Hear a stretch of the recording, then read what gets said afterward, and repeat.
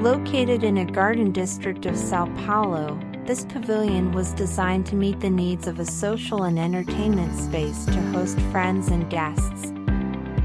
The main idea was to create an environment that complemented the main house while preserving its privacy.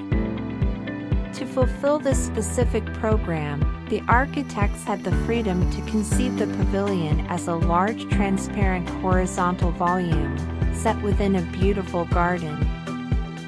Two wooden decks were created to make the transition between the exterior and interior.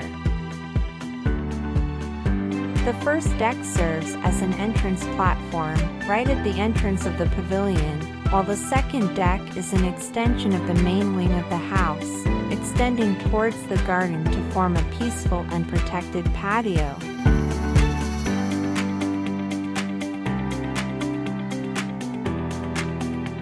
The break in the volume of the house, which bends towards the interior of the garden, subverts the usual logic of linear pavilions.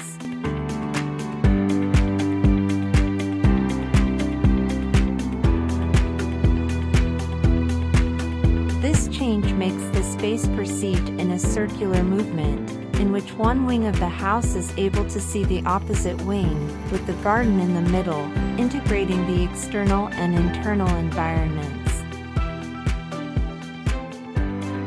The construction in steel, wood, and glass reinforces the lightness of the volume, with very light and suspended plans from the ground.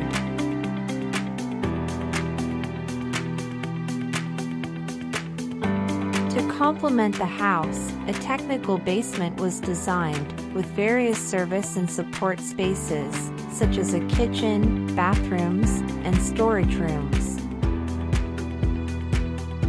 This solution allowed more space to be released for the garden, preserving the lightness and integrity of the pavilion.